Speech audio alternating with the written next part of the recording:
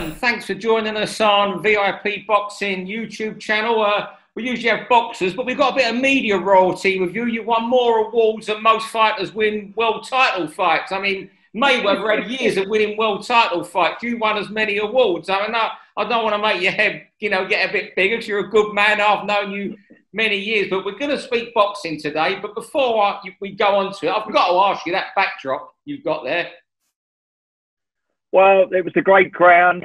Remember we did David Hay there when he fought Del Boy Chisora as well. That was a great night as well. But this was the last ever game at the Boleyn when West Ham victoriously came back to win and beat Manchester United. It wasn't a bad night. A sad night, a very sad night. As yourself, like a Fulham fan, you wouldn't want to get rid of Craven Cottage, would you?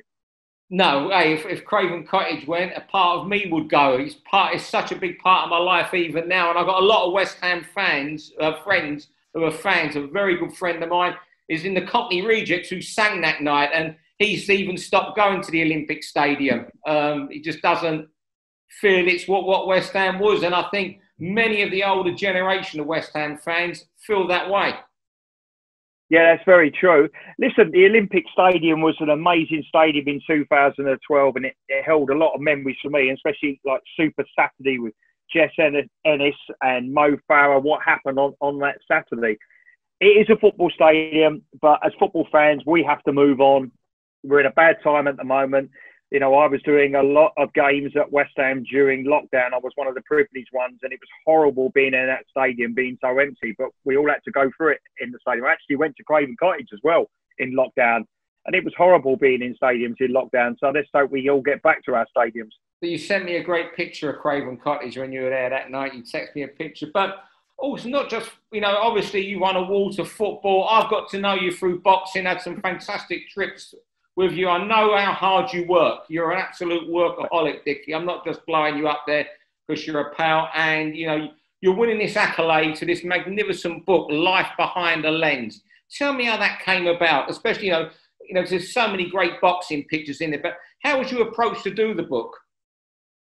Pitch Publishing came to me, and I thought it was some kind of a joke at first. And they said, "We want to do your life in pictures." It was like, no, you're having a laugh. I was off at the time with recovering from a toe operation. They said, "No, 100%, we want to do it. Can you put your material together?" So we had 20 years put by. That was pretty simple. So we had to just collate the next 10 years of work, and then we had a massive big conference call with Pitch Publishing. And the only thing I don't really do is motor racing and rugby. And that was one of the questions they said. Why haven't you got no motor racing? Why haven't you got no rugby? I said, well, I don't do it. I do boxing, I do football, and I do cricket. Okay, that's fine. The next thing, sign the contract. And then it just went from strength to strength. It was good going back into the News UK archives to find all my old negatives because I wanted to do better scans. And when I was in there, they were showing me glass plate negatives of Henry Cooper versus Muhammad Ali. And I was actually holding these glass plate negatives. And they found these in the library. No one knew they had these negatives. It was brilliant seeing them holding these up. I showed Mike Goodall, he's desperate to get hold of a copy of these pictures. They are so, so good. A lot of people will, but tell me what boxing means to you. I mean, I think football's your first love. But I know boxing means a lot to you. You've been all over the world. You're just as happy as you are in Las Vegas, even though the shopping malls won't be as good for you. I'm one of the lucky ones on Saturday night. I'm going to York Hall. I'm going to boxing for the York Hall show. So I can't wait to go back into boxing. I feel sorry for a lot of people, who can't go to boxing. You think that mecca of boxing, York Hall, is going to be empty on Saturday night, but Frank Warren and BT will do their very best to make it work. That's why I love doing boxing. You like yourself, you love to get involved with these people, build relationships with these people, because we used to do that with footballers, but you can't get near a footballer now. But boxers have still got this special time for your relationship. And even your old contacts that you were working with, like 20, 25 years ago, will always still bend over backwards and help you out. Like recently I had in lockdown with Nigel Benn. I knew he was living with Connor. Got hold of Nigel. Nigel, all right? Is everything good? I heard that, the sad loss, of your brother. Next thing, we're chatting away and he's telling me he's got COVID. Come round, we'll do some training pictures because they were both in training with COVID. I had a little bit of it. I knew I was safe to go there. So, you know, we did some pictures. Boxers boxers in this COVID period were doing some strange things for training. I was road bike racing with Joshua Baraxi. He's turned into a massive cyclist. He could do the Tour de France. I think Connor's cycling now as well. I was doing Big Lawrence of Co in his back garden in North London. That's why boxers have always they always help you out. They're always helping you out, as you know. Yeah, I mean, I just want to ask you about some of the pictures in your book that stood out to me. I was there with you at a couple of these fights. One that I wasn't at this fight actually. I think I was in the Box Nation studio that night. But I don't think many people been watching Box Nation because you was at Dillian Whyte, Lucas Brown, and the picture there won you Sports Photographer of the Year from the Society of Editors. What was the story of that picture of Whyte and Brown? I can remember it was just one-way traffic. You know, he was just absolutely pounding on him, and you know, as a photographer, as a reporter, ringside yourself, you just keep saying, "That's enough, ref. Stop this fight." But the ref just kept on going, and every picture just got better and better. And Dillian threw this massive right, and he hit him clean on the jaw. But it was the back of the man, and his head twisted, and all the sweat and the gum shield and the blood and everything, and there was Dillian following through, and it just made the absolute perfect boxing picture. I remember because my daughter goes to the boxing as well, and she sits beside me ringside. She edits the images round by round by round, and all I heard from her was effing and jeffing because she was dressed up to the nines with my computer, and she got blood and everything all over her. So that was quite funny. And she always tells me, yeah, she goes, she edits. But she always tells me she found that picture, so I won the award for you. She didn't take the picture, she just found it on the card that she was supposed to do. Well, I hope the certificate you got for that, I hope that's in your daughter's bedroom, not in anywhere else in the house. Your daughter won that award. You're not really Sports Photographer of the Year. Your daughter is, right? Yeah, no, you're honest. It reminds me. Yeah, she reminds me of that. I said one of the bloodiest fights we went to, I think, was Lennox Lewis's final fight when he beat Vitaly Klitschko, and you know that was another fight I remember as a great image in the book there of Vitaly afterwards. You know, memories of that fight. I remember, if I remember right, it was a long time ago. Lennox was down on the scorecards, wasn't he? He was getting beaten quite badly, wasn't he? Yeah. But all of a sudden, he just opened up with the ramrod jab that he was so famous for, and it was like bang, bang, bang. And within seconds, you see the underneath of the eye and above the eye, and it just opened up completely. And I had to grab a long lens, which was down by ringside, which was like a 200mm lens, because you knew the money shot was going to be this big head shot. And it was just like tomato ketchup coming out of his face. It was a gruesome picture. And there was, do you remember the press conference after? Yeah. They went to the press conference and Klitschko was moaning how he got headbutted, didn't he? Yeah. He was. And Lennox, I remember they finished the press conference and Lennox came behind me and he just glanced at my computer screen. I said, "Take a look at your night's work, Len." And he goes, "Yeah, looks like I headbutted him 5 times." And because that was a big joke because he said he got headbutted. But that's the rapport, you know, we have with these fighters. They can still make jokes, can't they? Yeah, but you were with Lennox for a lot. I can't think. I mean, I was with most of them fights in the 90s abroad. And I think you must probably did a couple more than me. I don't think you can't have missed many Lennox Lewis fights from when he, you know, from even when he was upcoming, from the Gary Mason fight onwards, even before, I guess. I remember that. That was at the Royal Albert Hall, wasn't it? I remember that fight. Yeah, Wembley. Was it Wembley? What was the one? What was the one? Glenn McCrory, Royal Albert Hall. Yeah, that's it. Photographing Lennox there. It was incredible. I can remember doing, you know, Lennox when he'd first come over and Maloney was getting him to meet everybody, wasn't he? And all of a sudden he turned into a chess player that got Stan Pincher playing chess with him. Yeah, playing chess with him. He was always game, wasn't he, Lennox? He was so good. He was so good for pictures. As you say, these relationships come from you shooting at them throughout his boxing life and showing him pictures and stuff, don't it? This how these relationships are built. They don't just happen overnight, do they? No. You always used to, you know, with the footballers, you'd go to the dark room, do us a spare set of pictures for me. because you'd always give the pictures away. You know, Big Frank loved the picture. Nigel Benn loved the picture.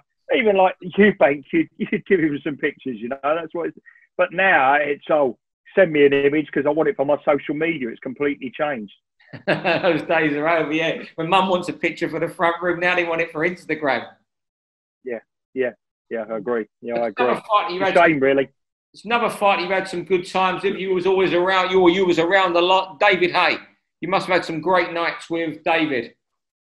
Yeah, I remember the one. It was the sort of the homecoming when he fought Ruiz, didn't he, at Manchester? And we get some good access from Mike Goodall. You know, Mike Goodall's a great man. He puts all the rings up for all the promoters, and he allowed me to get a remote camera above the ring. You have to climb the little step ladder about 30 feet. Health and safety would go crazy if they knew what we were doing. So we put this remote camera above the roof. And I said to Hay, when you knock him out, make sure you walk through your logo and make sure you look up like that. He knocked him out. I think the fight got stopped. He walked through his logo, but he forgot to look up. But it still made a beautiful picture because Hay was walking through his, you know, this beautiful logo that he always has on his shirt. That made quite nice. But you can't get everything right and scripted. One trip I was with you at, when we went to Madison Square Garden, Joe Calzaghe against Roy Jones Jr. I mean, it was. I think Joe finished up then, and Roy Jones sadly continued boxing. You know, we had Joe on the floor in the first round, and he battled back to win the fight. Yeah, it was an incredible night. That was. It was the same as like the fight before as well, though, with Bernard Hopkins, wasn't it? He got put down in the first round there and schooled Hopkins. As you say, then we went to the Garden and. You say he got put down in the first round, but after that, he just absolutely schooled him, didn't he, Roy Jones? He was and everything. He knew it was the end of the era, wasn't it? He was really putting a big party show on. And usually with Joe, he just does his business, gets a decision or knocks a person out, puts his hands up. But you knew this was going to be a magic moment. Or we needed a picture to show that Joe had finished his career. He'd never been beaten, and he'd come out the ring. I said, Christ, Joe, give us a picture. Do a picture for us. And he just, for some reason, he just leant back and he went, oh, I'm Superman. And it made a beautiful image as he had his belts around his waist and everything. I was lucky, you know, that was part of a set that won me Sports Photographer of the Year. So all pictures don't just happen like that. Sometimes you may have to set images up to make a decent image. And luckily, you could talk to boxers like that. You wouldn't be able to get away with it. You know, you can't really say to Lionel Messi, oh, can you celebrate for me, please? But, you know, boxers you can. Well, you've been around them. You're around them a lot. So one, like you mentioned Nigel Benn earlier. You know, that relationship with him got you. You know, few photographers were getting out doing jobs during COVID. You man, and I remember the feature 2-page spread you had in the Sun with it. You know, you get to know these, and even during COVID, you're getting out. Yeah. So Nigel. You know, we go back a long way. You know, I remember turning up on his doorstep in Tenerife when he was training in Tenerife. Well, just uninvited. Yeah, just flew over there as you do. But I was told by someone, and I can't. Oh, don't worry, Nigel's expecting you. So we turn up, and he's like, "What the bleep you doing here? I don't want you here. You're no good." And look, Nigel, we just want a nice set of pictures showing what you do here. No one's ever seen it. Oh, okay then. What do you want to do? I said, running, everything. And then he took us up to Mount TB. I didn't run with him. No way was I going to run with Nigel at Mount TB. No, not a chance. So we went running up there. We did him down in the training camp down there. And it got me really, and Nigel always said to me, he said, I bet you won't send me any pictures. And I sent Nigel over 200 pictures from that training session. And after that, we really, really clicked. And I remember that night, Gerald McLennan, a Daily Mirror photographer said to me, Nigel's going to get done here. He's going to lose this fight. And I went, I bet he don't. He said, no, he's not strong enough. I said, bet he wins. I'll have a tenner with you. He wins. And then like the first round, Nigel got put through the ropes and put on his backside, didn't he? He all went through, and there was always the dodgy thing about the dodgy count. And then Nigel slowly got back into that fight, didn't he? Danny Mancini, remember in the corner, he was pushing him. And was it the fourth or the fifth or something like that? And Nigel got put down right in front of the photographers. And I remember him looking at me, and I looked at him, and I said to Nigel, "Get up. You are going to do this. Get up, get up." Because we could see what was going on. You know, you could see what was going on with Gerald McClellan. You could see it happening. You know. And then Nigel, he won that fight. He won that fight. And I remember we was in Vegas the week after that fight, and the lift door opened and the MGM Grand, it went ding, and Nigel come out and he gave me the biggest hug, and he said, "You got me through that fight. You people got me through that fight." I said, "Leave it at, it wasn't us. We was just encouraging. We didn't want you to lose. It was the likes of Danny Mancini in the corner that got you through that fight."